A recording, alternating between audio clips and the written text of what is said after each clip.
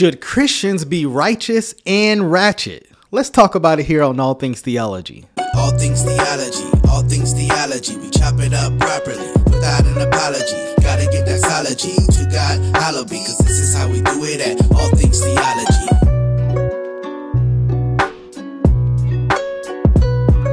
Yo, grace and peace. Welcome back to an episode of All Things Theology, where this is your host K-Dub, and today we're going to talk about D1 music, Lecrae, and we're going to talk about righteous and ratchet. What is this all about, right?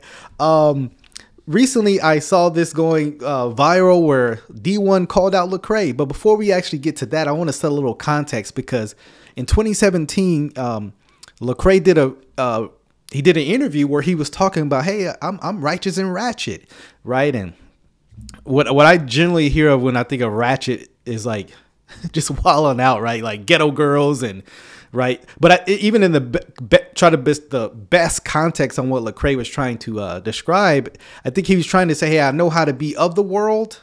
I know how to fit in over here with people who aren't Christians and Christians, right? But I want to look at some other things that was said in that interview before we actually get into D1's critique and some of the things he said as well. So let's look at what Lecrae said. You like to put yourself, because every time I talk to you, I always have a difficulty because I get ready to say, you know, Christian rap, or, you know, and then I say, holy hip hop, and then I'm like, when I hear your music though, I'm just being honest with you, I don't hear the label. Yeah, that's good. That's how I like it. You know what I'm saying? So he's like, hey, when I hear your music, I don't really hear the label of Christian rap. And Lecrae said, well, that's good. I don't think that's good, right? Because and let me say this. I'm not saying every song of yours has to be a theological treatise on the hypostatic union. Please don't hear me that. Rather, I am arguing people should know that we are Christians by the content that comes from our music, whether we're doing more expository Christian rap or even from a cultural standpoint. The ideology and the worldview from our song should say Christian. And so the fact that this guy is like, I don't see that, should be a huge problem and a red flag to Lecrae. But Lecrae sees that as more of a compliment rather than a rebuke. I don't hear the label. I mean, Lecrae, the person, love Jesus. You know, I ain't ashamed of that. That's right. You know what I'm saying? But they don't. I'm just here to show people that you can do music, you can love God and do music, and it ain't got to be gospel. You know what I'm saying? Like, end of the day, it's like, do you love God? Yes. So you do music. Well, just because you love God don't mean you got to do gospel music. You know what I'm saying? But if what he means by that is what I said, you know, it doesn't have to be expository, right? Not everybody is an expositor, okay?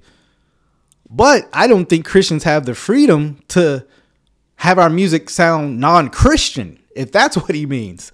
So obviously there would be needed some more clarity, but given what he just said, I don't know how else to interpret it. But again, I want to be fair and charitable, even in my disagreements. You know, I make music about everything. You know what I'm saying? Somebody might feel that you get in favor because all the other cats have not been able still to do what you are doing. Yeah, you are the leader, and whatever. Sure. Not to put you in that market, but you're that leader. So I know some of those guys looking at you. Why Lecrae? How is he able to do it? You gotta, like I said, endure the hate, and you gotta take some risk. It's like, man, like endure the hate, right? You know, are there some people who just downright hate Lecrae? I'm positive. Yeah, probably.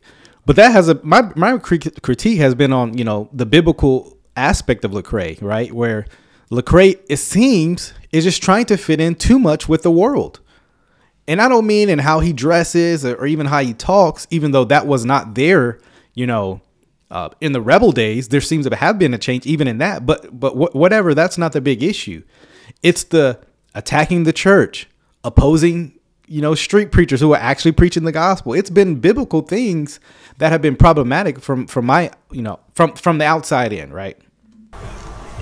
If all you want to do is a song with, you know, gospel artists, that's you. That's how you roll, I think. But for a lot of us, we grew up in hip hop. This is all we know. You know what I'm saying? So I didn't meet God till I was a grown man. So it's like all I knew was UGK. You know what I'm saying? So I didn't know what did you want me to do? You know. Well, here's the issue, because I would assume you view your music as ministry, right? I think I've even heard him say that before. I don't believe Christian artists have the, you know, the unction, the liberty to partner when it comes to ministry with unbelievers. I mean, your message is going to be totally different, you know? And so he said, well, if you just want to partner with, you know, gospel artists, I mean, that's you. But I grew up listening to UGK. The only way I can interpret this is he doesn't want to just collab with quote unquote gospel artists, but also secular artists as well. I mean, that's the only way I understood what he just said. But what are y'all going to talk about? I mean, you can't come from a biblical lens since they oppose that. And at best, you're just going to give some kind of moral lens, which that sends people to hell too. You know what I'm saying? So for me, it's like, man, I'm talking to myself. I'm talking to the people that I came up with. You know, I just got through talking to Bun, and it was like, he was like, man, I appreciate everything you're doing. Matter of fact, man, we was chopping it up on some spiritual stuff, but everybody don't have that. You know what I'm saying? Everybody don't have that, those type of people that they can get going all them lanes with. And so, you know, I'm just that same person. It's like, man, you could be yourself around me, be who you gonna be. I'm gonna be who I'm gonna be. And, you know, I may not condone everything, but I ain't gonna condemn you for nothing, man. I'm here to, you know. Interesting. I have further thoughts, but for now, I'll just play this next clip where he talked about being righteous and ratchet, right? Let's get into it. What's the next move for Lecrae at this point? Because really, it's kind of like you are OG at this point. Man. You know, you've done it all. You've done it successfully. So what could possibly be done? Because the point had probably always been, I want to prove that I can do what I do, have the message that I have, and I can get everybody to appreciate what I do. I can do a car show. Because everybody that tries to, that's in the world, I hate to say it like that. I know what you're saying. Everybody that comes from all the worlds that I've ever been in. They will not be able to do the car show, or they will not be able to rock. Well, it seems like this gentleman here was talking about they're not Christian. Like, they're in the world. They're living in sin. Right. And Lecrae kind of reinterprets that. Well, you know, different kind of worlds, right? Like that was very interesting. But listen to what he says. Sir Halls, the way you can be on the regular bill with everybody else's favorite artists. Yeah. You just got to be, like I said, end of the day, be yourself. And that's me being me. And so I always tell people, you know, I'm righteous and ratchet. And you got to deal with that. You know what I'm saying? The ratchet folks got to deal with the righteous side of me, and the righteous folks got to deal with the ratchet side of me. You know what I'm saying? So you're righteous and ratchet, and the ratchet people got to deal with the righteous part of you, and the righteous people got to deal with the ratchets. Here's my general, what I see is that one side is going to win. You can't be righteous and ratchet, and we'll get to that in a second. Ratchet is worldly. Ratchet is things that oppose Christ. I mean, look at the Ratchet music videos. I mean, that's you know what I mean? You got girls twerking. That's ratchet. You know, fathers not being there for their babies. That's ratchet. So one, you got to define all this. But yeah, I agree with D1. What he's going to say a bit later. You can't be righteous and ratchet at the same time. One's going to win out. One's going to win, right? But I thought that was an interesting statement. He got to be right. He's righteous and ratchet. You just got to deal with that. But that's who I am. So I'm gonna connect to everybody else who's running in that same lane. And it ain't no compromise on me being who I am. But be yourself. And I think if you can be yourself, man, who knows what kind of doors and opportunities will open up for you. That's part of the problem, right? Self needs to die. But let's hear what D1 has to say on the subject. Bible does not make room for ratchetness and righteousness, but black culture does. Let's go. And hip-hop culture does. Let's go. It makes room to be ratchet and righteous. There's literally a popular, I saw Christians posting about that stuff. I'm right. Yeah. So I think he is referring to Lecrae. I mean, so let's keep it going. Righteous and ratchet. That's right. Man, well, forget y'all. We ain't on the same team because I'm real righteous and relevant. You heard me? I'm cool That's with what it. I am. I'm cool I'm with not it. righteous and ratchet. Like, what are y'all talking about? But black culture, I'm not pro-black more than I'm pro-God. Let's go. Let's go. I love it, man. I love it. You know, he needs one of these. That's right. I am not more pro-black than I am pro-God. Yeah. The image of God, who I am in Christ, supersedes all that superficial stuff, right? So amen. Amen, D1. And I don't care what black people think. You know what I'm saying? Am I black? Am I proud to be black? Yes. But I'm not pro-black more than I'm pro-God, man. Because being pro-black will allow for a bunch of foolish, ratchet behavior that in the name of blackness, we all celebrate. Right, so there's a little online debate about can you be ratchet and righteous? And I thought what a great time to address this as I'm on my walk through the suburban community taking out my braids. Where people probably like, oh, he ratchet. Look at him. He ratchet. But that's okay because... Well, I would say ratchet implies more than wearing an afro or taking out your braids, but let's hear it. Aspect of who I am. You know, ratchetness comes from disenfranchised communities. It's a part of the culture that we are raised in. And there's some aspects of it that are redeemable. Some aspects we got to let go. Maybe you talk loud in public. Maybe you got a mouth full of gold. Maybe you pat your hair. Those are not sinful qualities or things that you got to let go. Yeah, but I wouldn't even say none of that is ratchet in and of itself. Again, I think this is a minimization of the term ratchet. Let's ask that guy he was interviewing what he thinks Lecrae meant by ratchet, right? Because it sounds like Lecrae was saying, "Hey, I know how to cut in both worlds, right? I know how to cut in these secular venues who ain't Christian, they cussing and doing all this." And I know how to deal with, you know, the suburban Christian kind of thing, right? That's kind of what it sounds like, what it was saying. You know, screaming on your kids, cussing people out. Yeah, okay, we gotta let that go. Even God would say let that go. But, you know, man, embrace, you know, what makes you you. And that's what makes you uniquely you. I wouldn't be rapping if it wasn't for some aspect of a ratchet culture. Hip hop was born in ratchetness, you know, and it's no, sir. Hip hop was actually born out of opposing a lot of bad politics and stuff like that. Not, I don't know what he's talking about. Been redeemed. Happy 50th birthday, by the way, hip hop. So I would just say, man, let's not trash the community. Let's not tear. And I don't think that wasn't what D1 was doing. That was not what he was doing at all. He was not trashing black people or the community. I don't know how that's a response to that.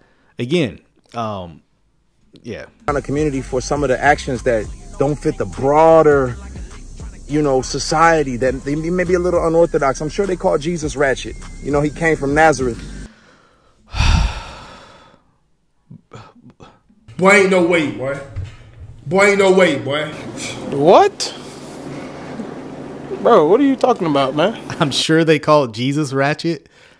What is this? Again, this is trying to fit Jesus into Lecrae's modern definition of hood rat and culture and stuff like that, right? Like, no, Jesus was not ratchet. He was not going around acting ghetto. You know what I mean? I mean, that's absurd. I don't even know how to even respond to that. They say, oh, this little country dude, but you know, he didn't shy away from that. What? He was exactly who he was. Where did they even say that? I mean, I don't even know what he's talking about. And yet he was righteous. And so we embrace the ratchetness, you know, our lowliness, our unorthodox. And we embrace our lowliness and our unorthodox. Well, no, you don't embrace the unorthodox, but you see how he's redefining ratchet to mean something like it's okay. I've never heard anyone use ratchet and like, oh, that's just the lowly state of humanity, or ratchetness and the unorthodox. Yeah, you just, first of all, you don't embrace that. I mean, if that's even what you're saying, you don't embrace that. So he's redefining the term and redefining what D1 is actually talking about, right? But D1 responded. He responded. So let's hear his response. Lecrae, brother, you gotta stop. You coming across real lukewarm right now. That's right. That's right. I recently posted a video where I said, as believers, we can't glorify being righteous and ratchet.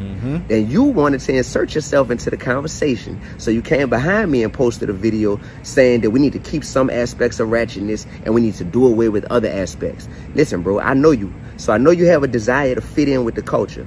But don't let that desire to fit in with the culture cause you to co-sign actions from the culture that are not of God. That's right. Know what I mean? That's right. Then you went on to say they were probably calling Jesus ratchet. Brother, no. Exactly. No, they were not calling Jesus ratchet. Well, first of all, they didn't have any concept of like that. But so what? And again, if they were wrong. I mean, so it's like I'm not sure how that helps. That helps Lecrae. Don't know that. Like, you're making that up. Exactly. You don't know if they were calling Jesus ratchet, and even if they were, guess what? He wasn't calling himself ratchet. Exactly. You know what I mean? Let's go. Exactly. Let's go. Yeah. Jesus was not ratchet. We know that we're sinners, and we know that we need God's grace, but that don't mean that we co-sign a lifestyle or a term. Exactly. Let's go. You said hip-hop was birthed from a place of ratchetness. No, it wasn't birthed from a place of ratchetness, bro. Like, where are you getting this from? That's right. That's right, man. That's all I got, man. What are your thoughts? Should we be righteous and ratchet at the same time? Let's talk about it in the comment section. Hope this video was helpful to you. Till the next time, grace and peace. Yo, grace and peace. Thank you for watching another episode of All Things Theology. If you enjoyed what you heard today, go and give me a like. Subscribe to the channel. Hit that notification bell. I promise to give you weekly videos, lives, interactions exposing false teachers, sharing with you, the viewer, my theological beliefs, things about the culture and the Bible. So if you're here for that, come on and join us.